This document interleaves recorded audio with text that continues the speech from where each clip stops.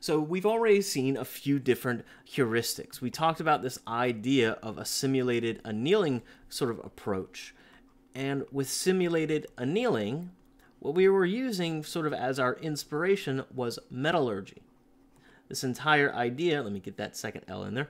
The entire idea is, again, as metal is heating up, the molecules are moving all about, and then as we start to reduce the temperature by plunging it into water, those molecules that are bouncing around, almost like configurations, are solidifying themselves. And, well, that's allowing us to now have sort of a hopefully best case local maxima, or hopefully the global. The other approach that we talked about was this idea of a genetic algorithm.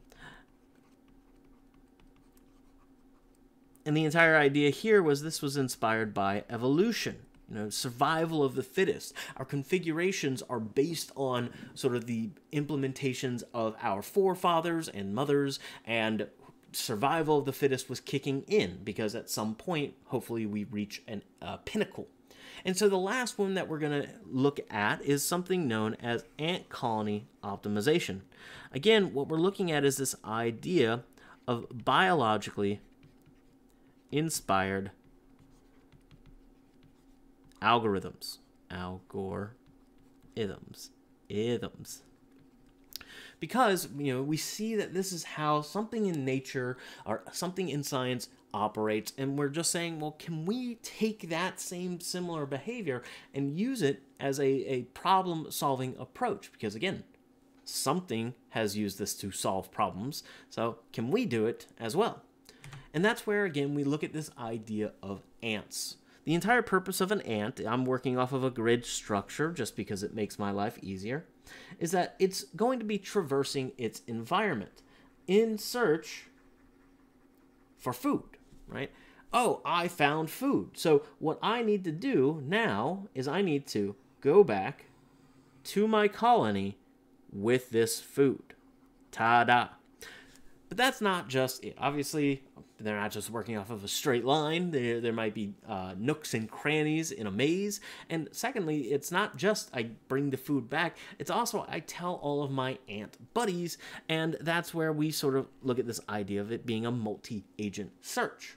The entire idea is that those ants are going all about the environment to hopefully find food sources. And as they do, they make sure to tell their sort of ant buddies again. So to at least start with that, again, when we're looking at it from sort of some kind of larger environment's sake, when we're dealing with one possible route, perfectly fine. Again, the ant sees, oh, this is the only way, I go to it. But more importantly, what we're looking at is this idea of which do I take when I have a fork in the road? Should I go left? Should I go right? Or should I go left? Should I go right? The entire idea here is we actually start to introduce a little bit of the math equation, and I'll walk you through it as well. What we're looking at here with this fancy symbol is this is something known as eta. And for the purpose of eta, what we are looking at is, again, this idea of attractiveness to a particular move. Now, the XY is just sort of, in our case, referring to what position or what tile that we want to go to. So if this was P1 and this was P2, then what I'd be looking for was the eta of P1 and the eta of P2. And so, okay, we've just established here's a number, here's what we're looking at. What does attractiveness sort of boil down to? Well, that's where, we're sort of looking at it from the how much further am I working off of? So if I'm kind of drawing out my Manhattan distance lines, right? Again, eta is just saying how much further. How much further am I to my goal? Now, we'll see sort of that's not the only thing that we work off of in this heuristic, but it at least helps build sort of our stepping stones. Because the second thing that we need to worry about is something known as the trail level. So we just talked about, again, eta. So again, this idea, eta. This idea of how far we have to go. And then we also have new kind of design, tau. And the entire idea with tau, let's see, the best way to describe tau, or how many ants have taken this path. Because again, if we're looking at ants and behaving like ants for a moment, we'll see sort of pheromones a little later, but they're pooping out pheromones, or they're depositing pheromones onto the ground.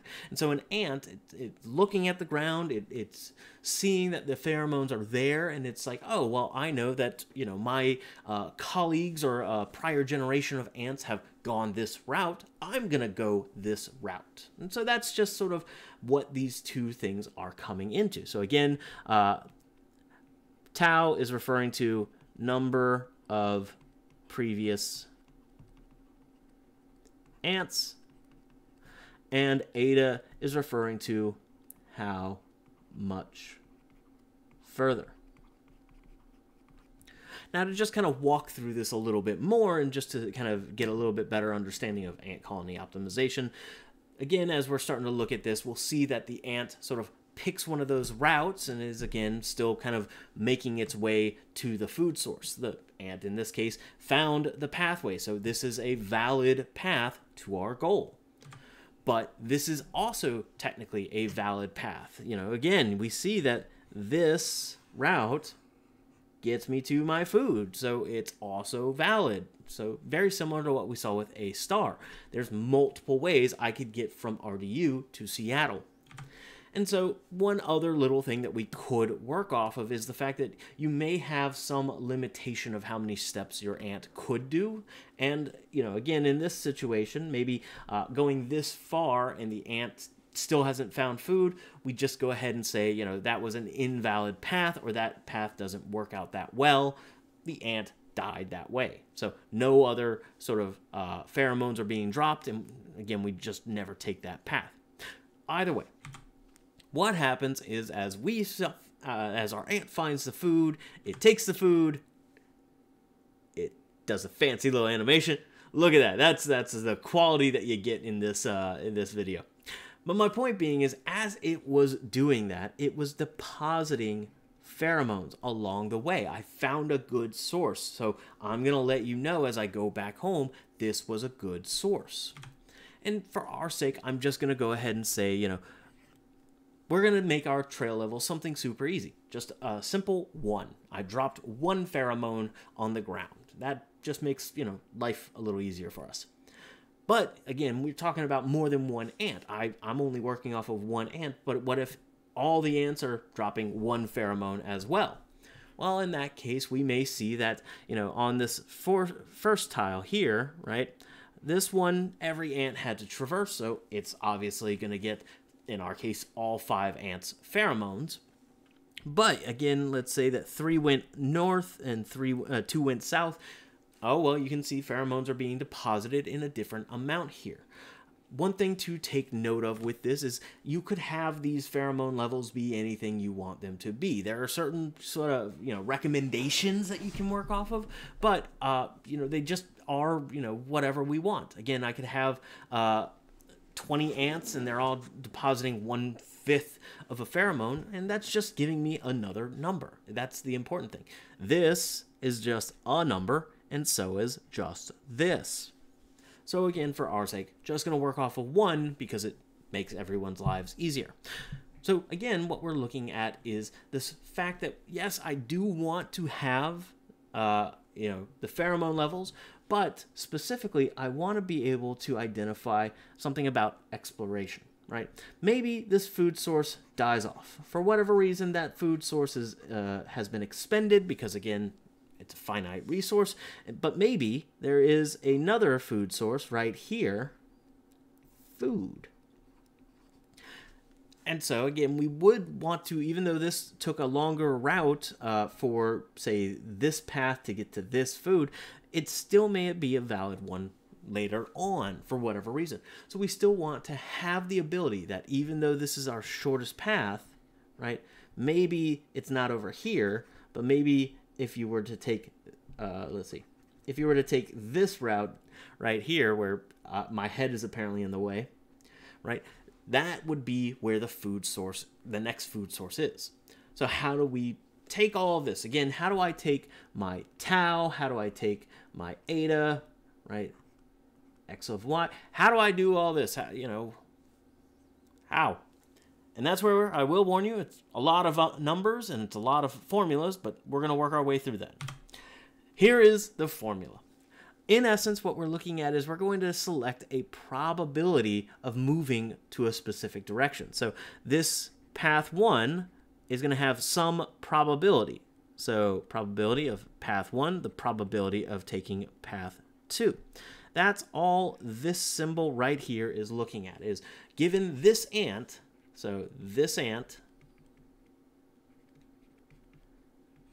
this path.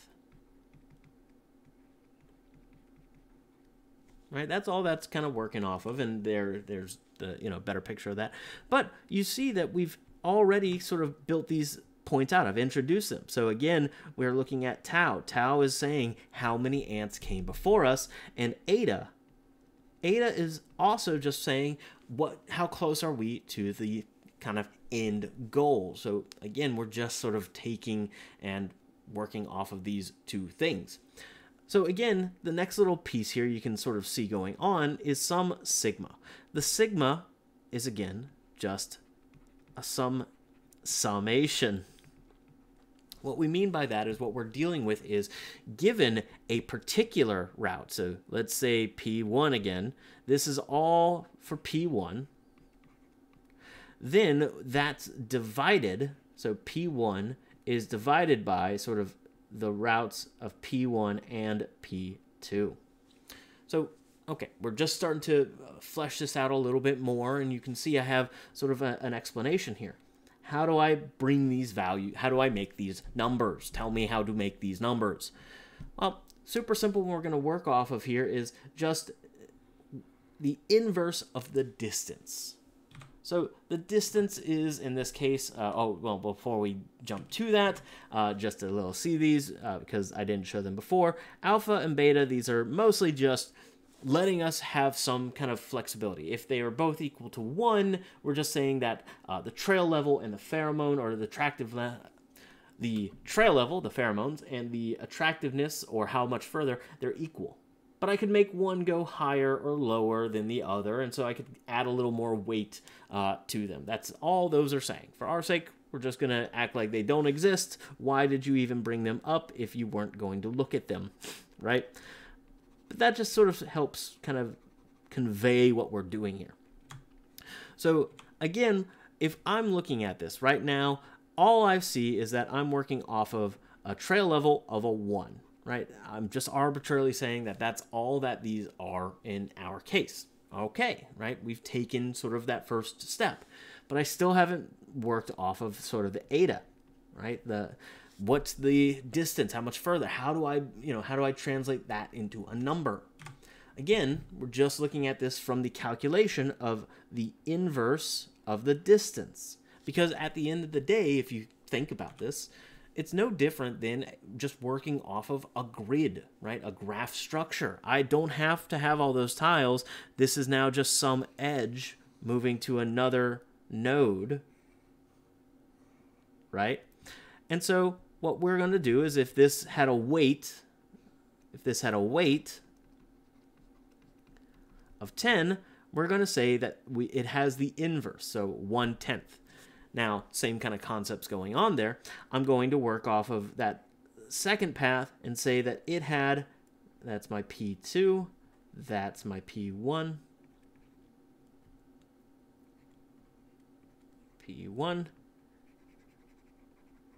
and what's the probability of taking P1?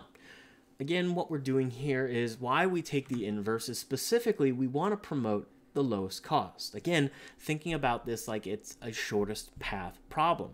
I want sort of, if we look at sort of 10 and 14 by themselves, right? I want the bigger of the number, but the problem is the bigger of the number is the 14.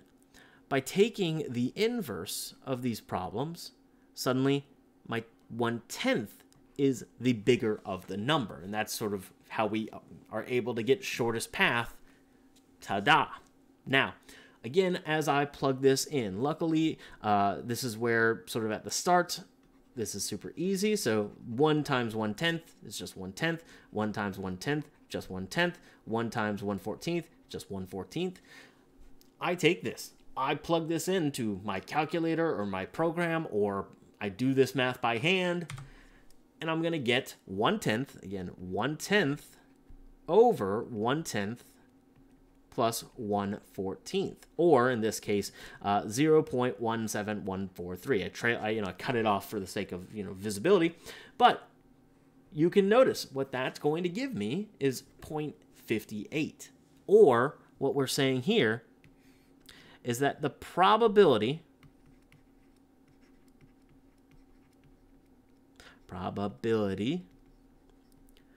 of going to path 1 is 58%. 58%. That's it.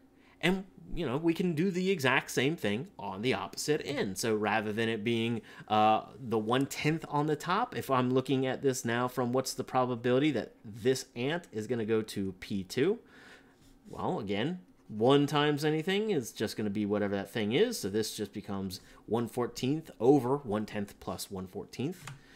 And that's what we're going to see. Again, we take that 1/14 and that 1/10 plus 1/14, and that's going to spit out 0.41, or roughly speaking, what we're saying is 42%.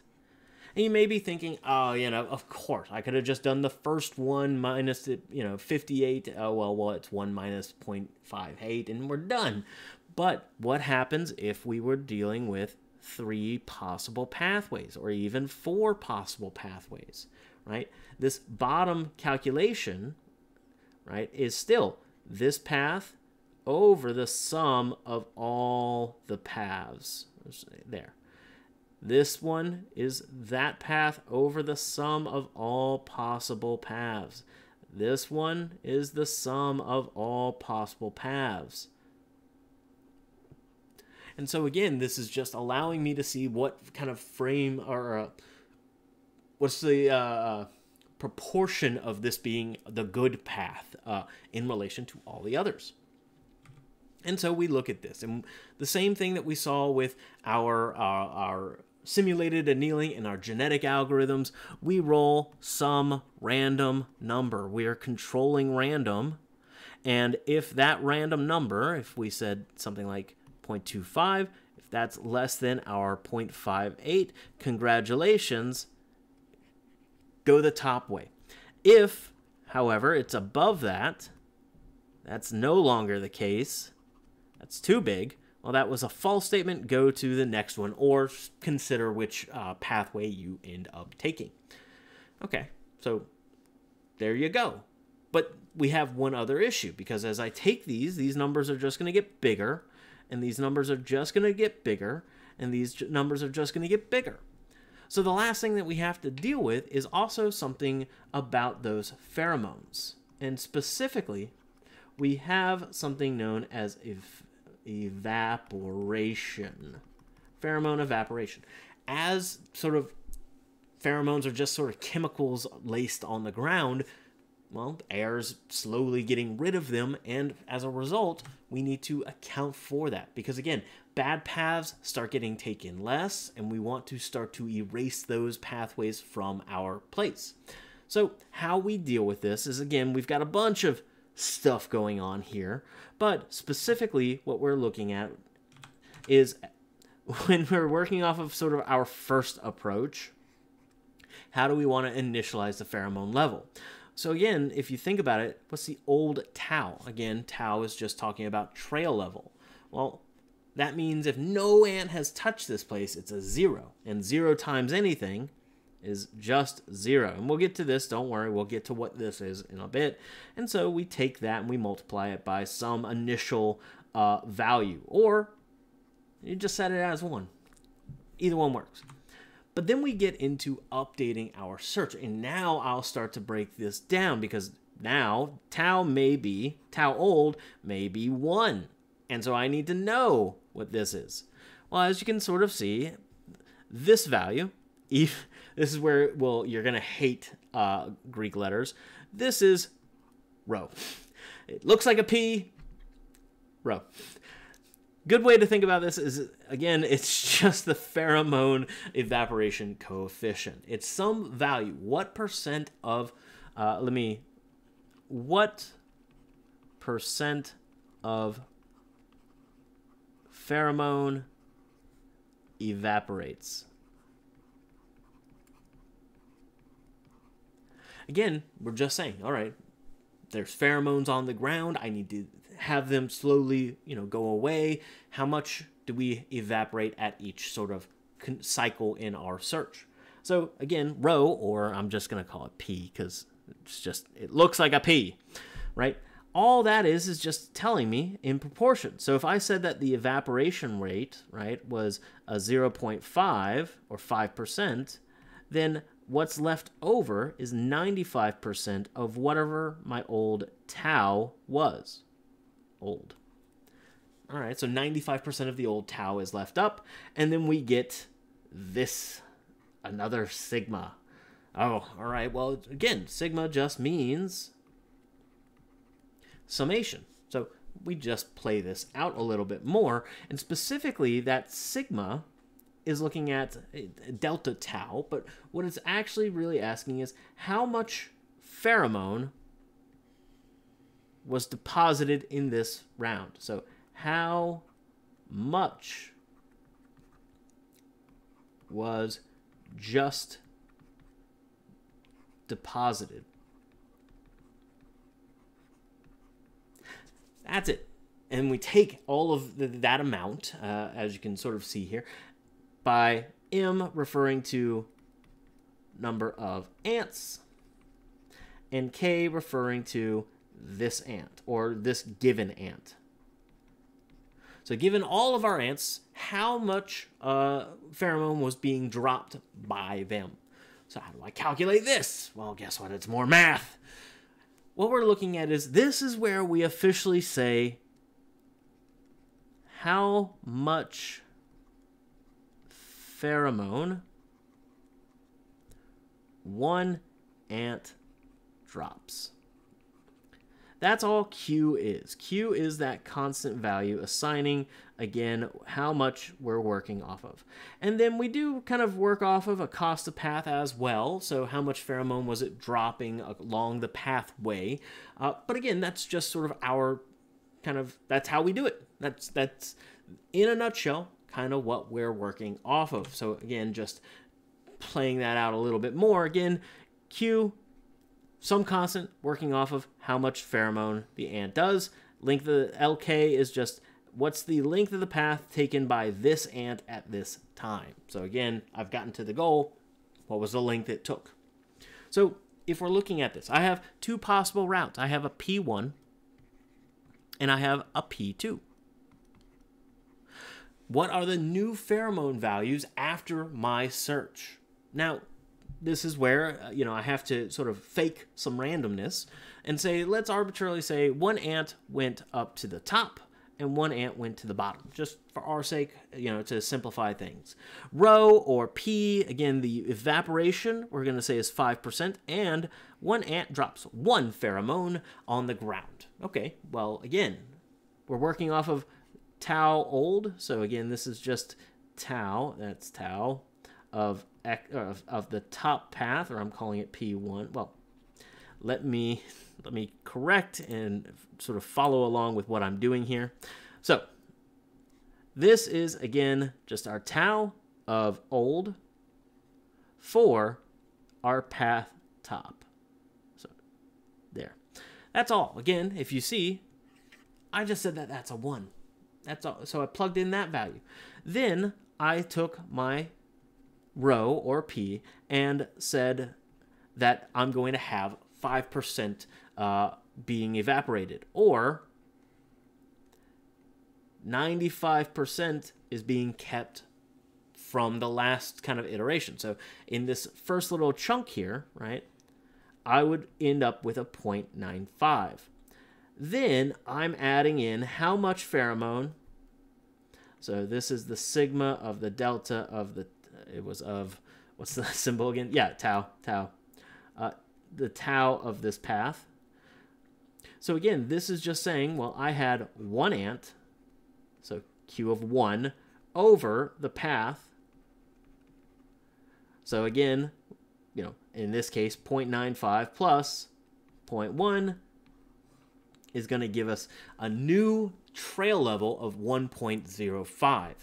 Okay, well, guess what? You do the exact same thing. So again, tau old, we get the same Q, but again, the pathway is much further this time.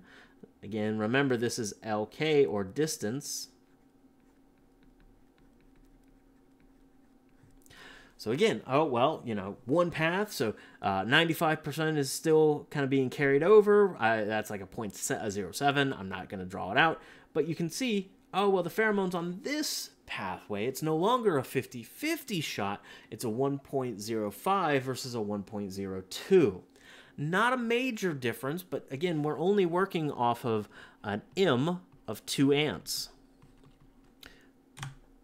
What happens if I expand it? Now my M is so much more. It's 8 ants. And specifically, I'm saying that 5 ants are taking the top, 3 ants are taking the bottom. Okay, well, again, this portion right here does not change. It's, again, just the evaporation. How much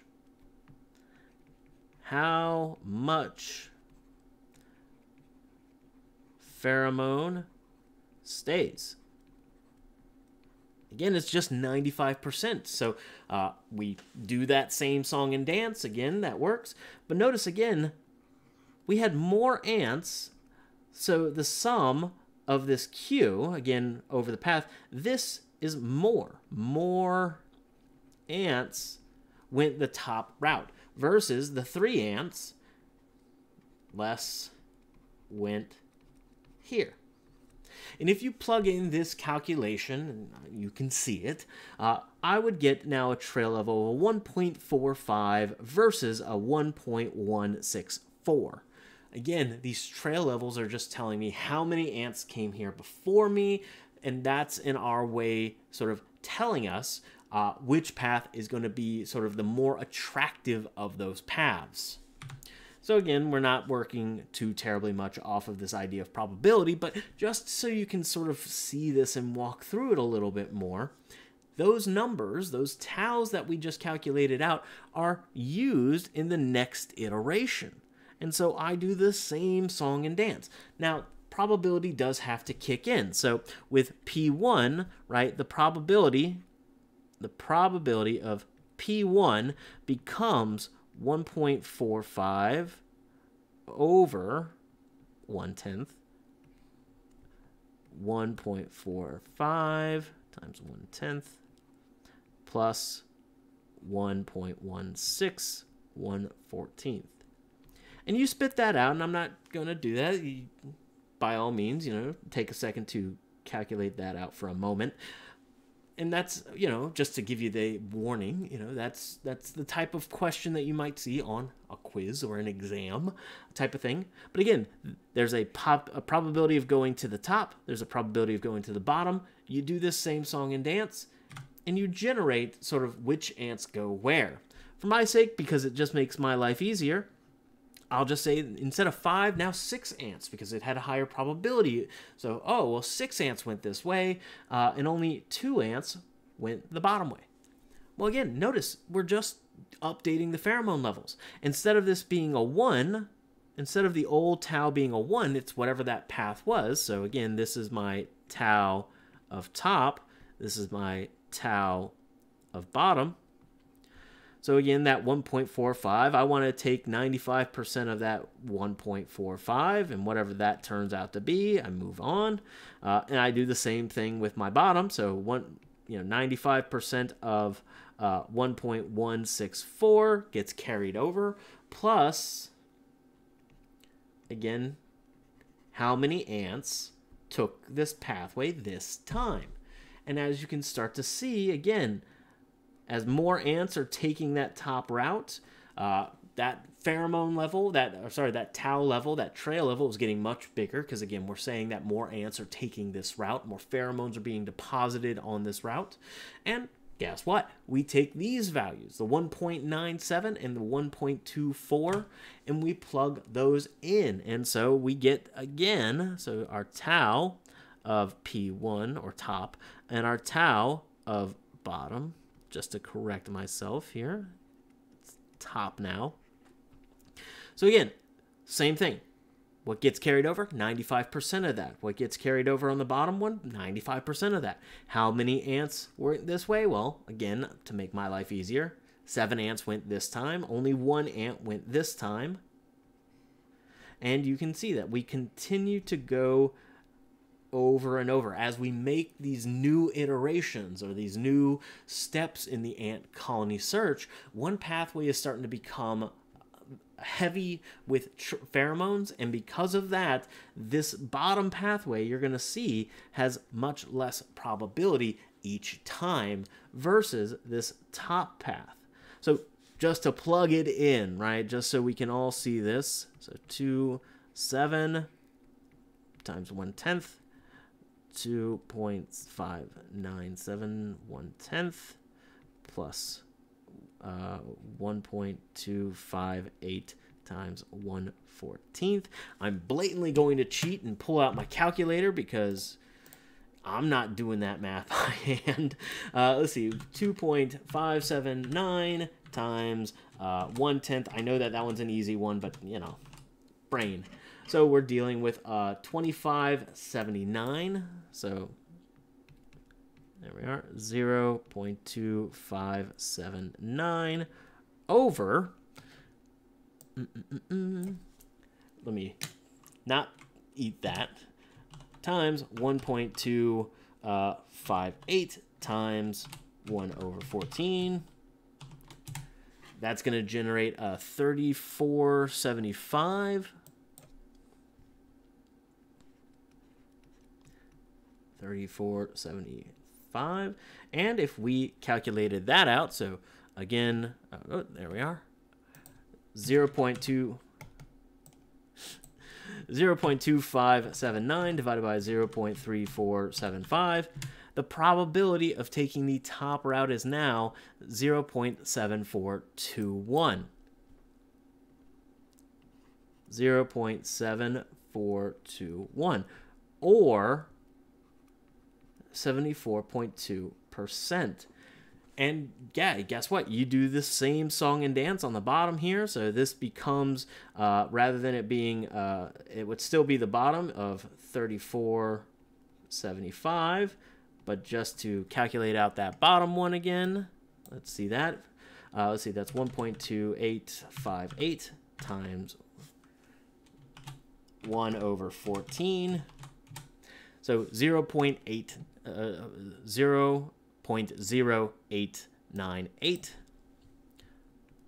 0.0899. Again, it's rounding up if you're looking at that number. We take that number,